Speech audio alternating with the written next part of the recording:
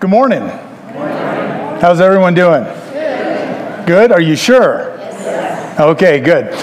So, unlike my last message, this morning I am going to invite you to open your Bibles to our scriptures, and they're in Matthew 9, verses 14 through 17 today.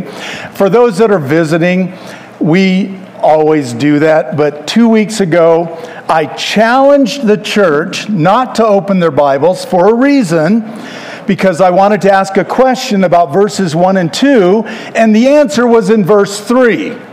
Makes sense, doesn't it? Well, I got some pushback. And you know what? I like that. I like that we're a church family that wants to open our Bibles, that wants to see God's Word. So thank you for that. The other thing I want to thank you for is that you trusted me enough to go through that little exercise. So open your Bibles now to Matthew 9. And you know what? I will open mine now, Miss Lynn. Oh, and by the way, you see what color my Bible is? The Bible was meant to be read.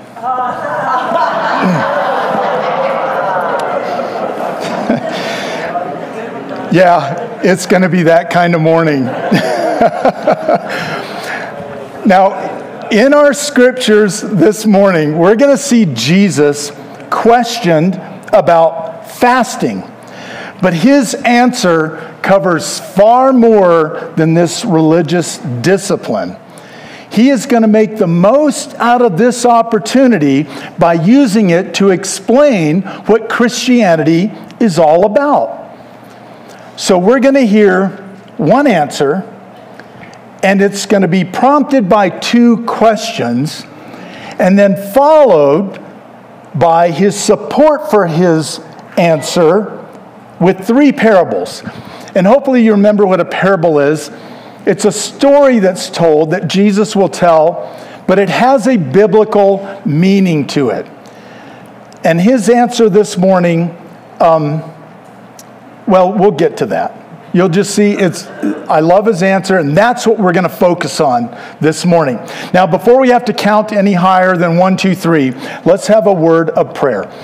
Father, Heavenly Father, how we long to know your will for our church family and your will for our lives. So, Lord, this morning, we open your word to seek it, because that's the best place for us to find it. May your Holy Spirit guide our hearts and our minds to understand the purpose in Jesus' teachings today. Help us grasp the intent of his responses and how they're just as applicable today for us as they were back then when he spoke them. And we thank you, Father, for providing Jesus, for providing him as our atoning sacrifice on the cross. And it's in his name, the mighty name of Jesus, that we pray. Amen. When we first began our study here in Matthew, our study of chapter 9, we mentioned the growing concern that the Pharisees and the scribes had with Jesus' teachings and with his increased popularity with the people. I think maybe there was a little bit of jealousy going on there. And we mentioned that a standoff was beginning. Well, that standoff is now underway because Jesus was not teaching in accordance with their extra-biblical understanding of God's Word. And this is an important detail we need to keep in mind today as we go through these verses. So much so that I'm going to mention it later on as a reminder for you. Jesus was all about God's will and getting back to God's original intent for his laws and commands. He was laser focused on God's righteousness. These Jewish religious leaders of their day, the Pharisees and the scribes, they were all about their interpretation of God's law. And their primary concern had become their own self-righteousness. Spence covered that last week. He also explained last week how this self-righteous group refused to associate with certain groups of people, with sin-sick people that they considered unclean or broken or flawed, all while failing to realize that they were also sinners in need of a Savior. But Jesus was associating with those flawed groups. He accepted them. He valued them. He ate with them. He healed them. He forgave them. He befriended them. He even called some of them to serve alongside him. He called a tax collector to serve alongside him. And now these guys, these Pharisees, they're a part of a group today that's going to be asking Jesus another question. And once again, we'll see why Jesus is considered the greatest teacher that ever walked the face of the earth. Because today we're going to explore their question to him, Jesus' question to their question, Jesus' illustrations related to their question. But before I read the question, I'd just like to explain a little bit about who's asking the question. There's a lot of questioning going on here. Now, in the parallel gospel of Mark 2, he mentions that John's disciples, and this would be John the Baptist, his disciples and the Pharisees were fasting. They were in the process of fasting when you read that in Mark 2. Now, in Luke's gospel, in chapter 5, he also mentions both groups. But his account implies that perhaps the Pharisees are asking this question. But here in Matthew's account, he clearly states it was John's disciples speaking. So when we combine all three of those accounts, I believe it's clear that both groups were present, and most likely with different agendas. So in verse 14, we hear their question.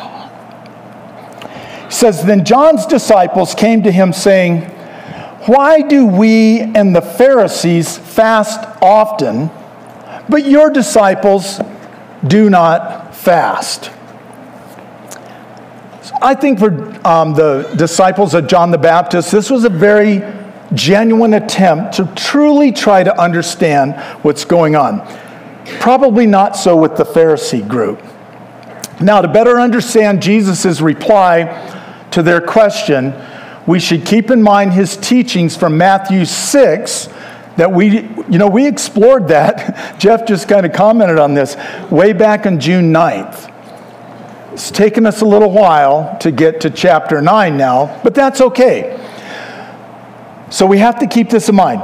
These Pharisees were known to fast twice a week, not because God's law mandated it, but as a public exercise to display their own spirituality. Jesus called this hypocritical fasting in Matthew 6. And there he was referring to Isaiah 58, where God's word rebuked self-righteous fasting. Now, the law did prescribe a day of fasting on the Day of Atonement. That's from Leviticus 16. But all other fasts were to be voluntary for specific reasons, like repentance or mourning or grief, or even periods of intense prayer time. But these Pharisees, they had twisted God's purpose for fasting. So here we see yet another example of their extra biblical laws promoting a works-based theology. Now, those of you that have been here at Montrose Christian, you know that from time to time, I'm just kind of this way. Sometimes I get this twisted way of viewing some of the events in the Bible. I don't know. I don't know if it's a curse or a blessing. It just comes to me. So when I read that Mark 2 account there where it says that both groups are fasting, so I picture John's disciples here and the Pharisees and their disciples here, and they're fasting, and they're denying themselves. They're hungry. They're going without. And they look over and they see Jesus' disciples feasting. They're fasting. Those guys are feasting. And they want to know why. What's going on? So Jesus answers. But he begins with a question to their question. Look at the first part of verse 15. He says, Jesus said to them, "Can the wedding guest be sad while the groom is with them?" So he kind of answers with this vivid picture.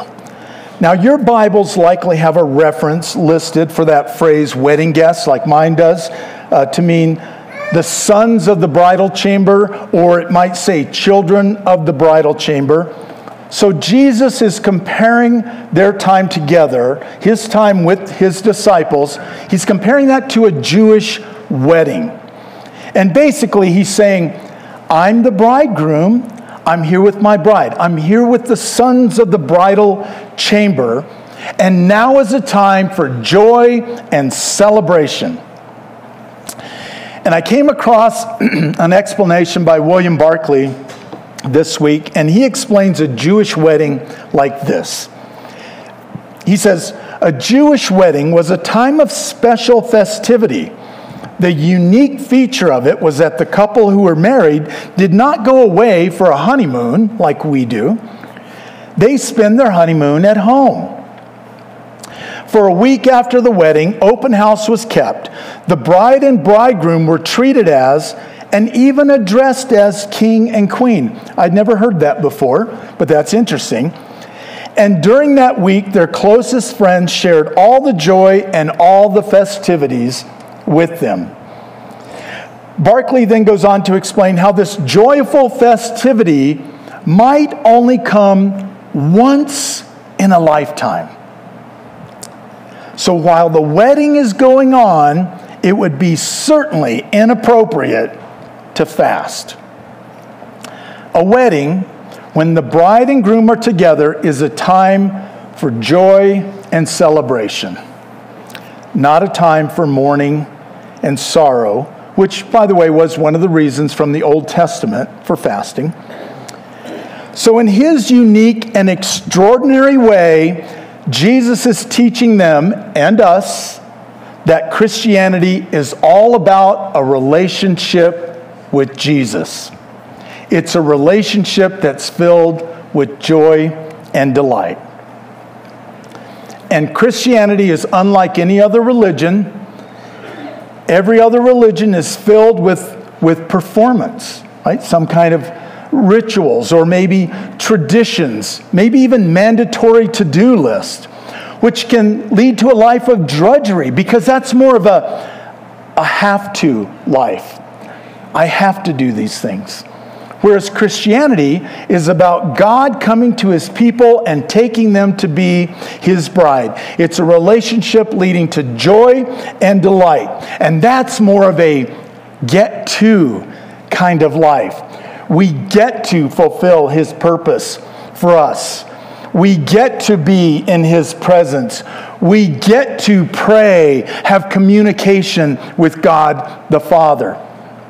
Now we should also note that by indicating he was the bridegroom, Jesus was claiming to be God.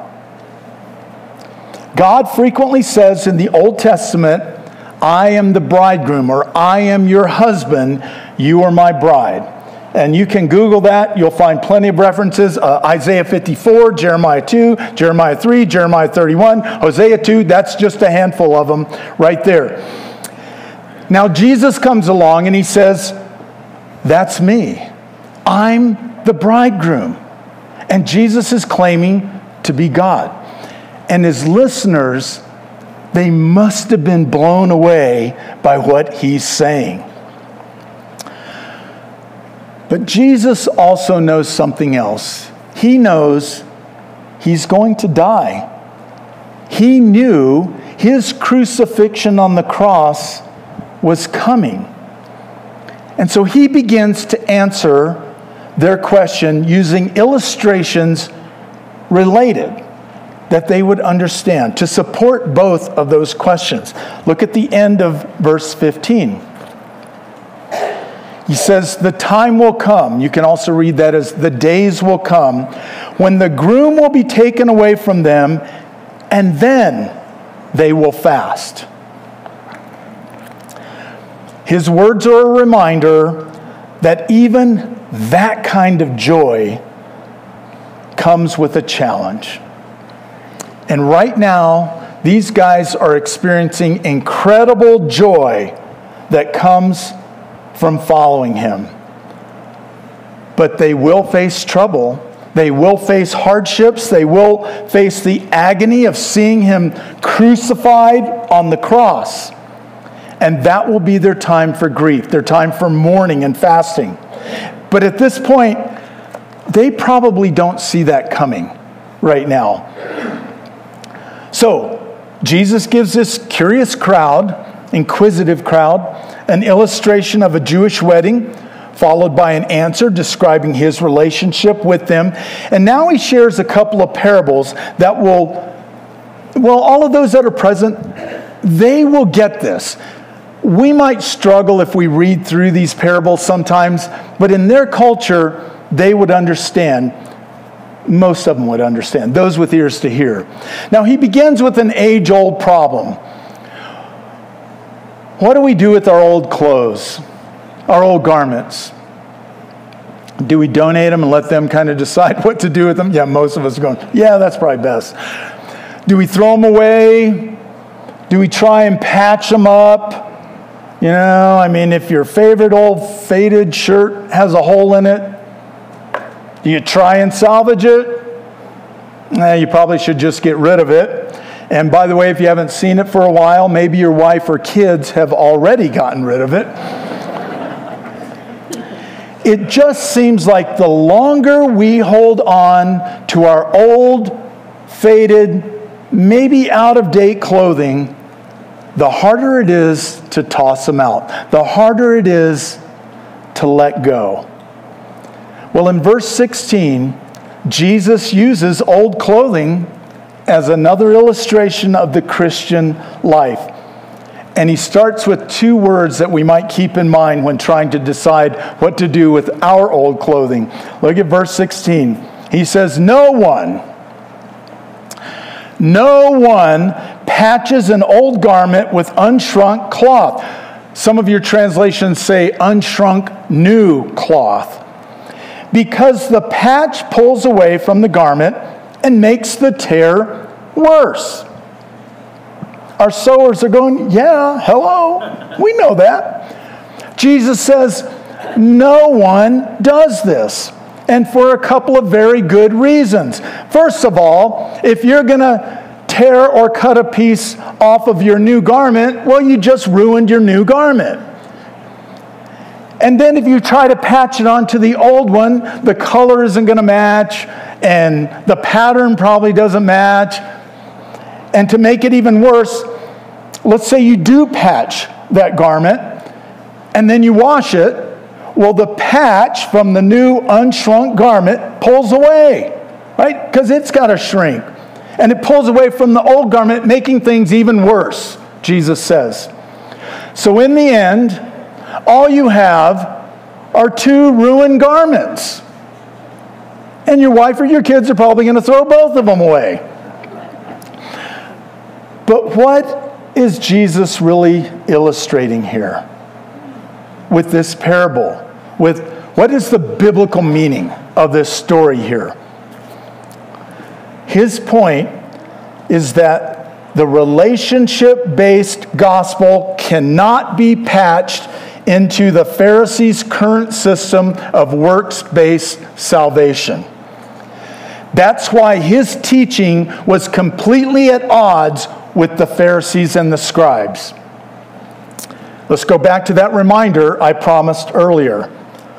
Jesus was all about God's will and getting back to God's original intent for the laws and commands, for his laws and commands.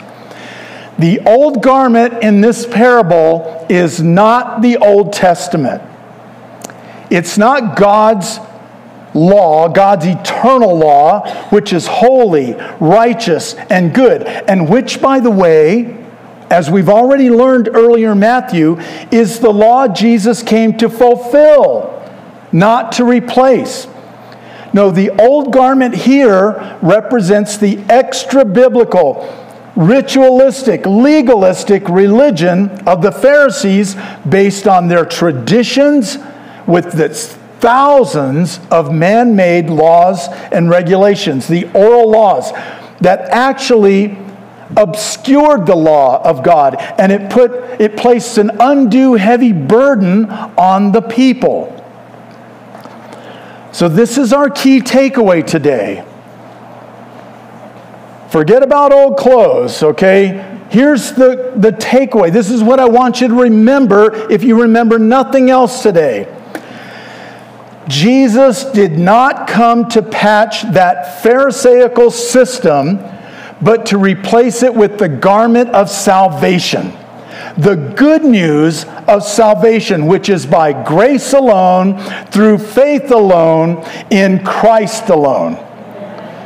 No works-based righteous system can be patched into the gospel of God's grace. Jesus then tells another parable using wineskins to further drive this point home. And notice again how he once again emphasizes these two words. No one. Look at the beginning of verse 17. And no one puts new wine into old wineskins. Otherwise the skins burst, the wine spills out, and the skins are ruined. Now, back in their day, wine was typically stored in containers made from animal skins. And Jesus said that it would be just as foolish and just as futile to put new wine into old wineskins, because the gases from the new wine would burst the old skins, causing the wine to spill. The old wineskins are destroyed. And here we are once again. Both would be useless. He's reminding them of a universal truth. That's why he says, no one does this. We know better. He then illustrates how it does work at the end of verse 17. He says, no. They put new wine into fresh wineskins, and both are preserved. New wine had to be stored in the new wineskins because they're still supple enough to expand during that fermentation process. Like the garment parable, Jesus highlights the futility and impossibility of mixing the gospel of grace with any system of works-based righteousness for salvation. God's grace is not compatible with any such system. Now, unfortunately, the scribes and the Pharisees who had gathered to challenge and most likely criticize Jesus that day, they're far more interested in hanging on to their old ways and their old traditions, which in many ways means they're worshiping their past and not God. As we wrap up this morning, I believe there are some lessons that we can take home from today's verses and apply to our lives. Number one, joy comes from being in the presence of Jesus. The one who walks with Christ radiates that same joy to others. You can't help it. And regardless of your situation. Which leads us to our second lesson. Only the joy of heaven lasts forever. No earthly joy does. I don't care how well you learn and live by the rules and the regulations, all of your earthly desires, your earthly joys will one day end. It's just one of the great certainties of life. And that leads us to a third lesson. Now this one would eventually become a challenge for his disciples and every Christian after them.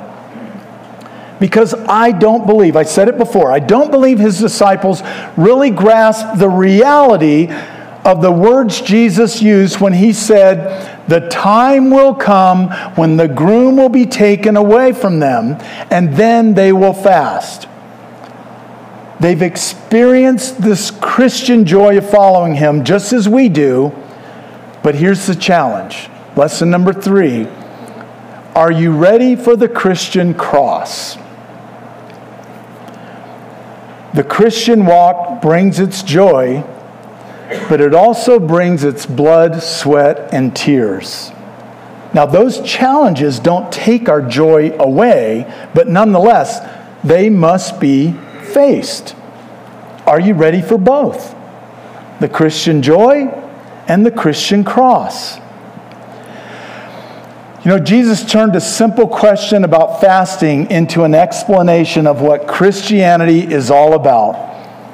Jesus is the bridegroom. He has demonstrated his love for his bride by giving his life for her.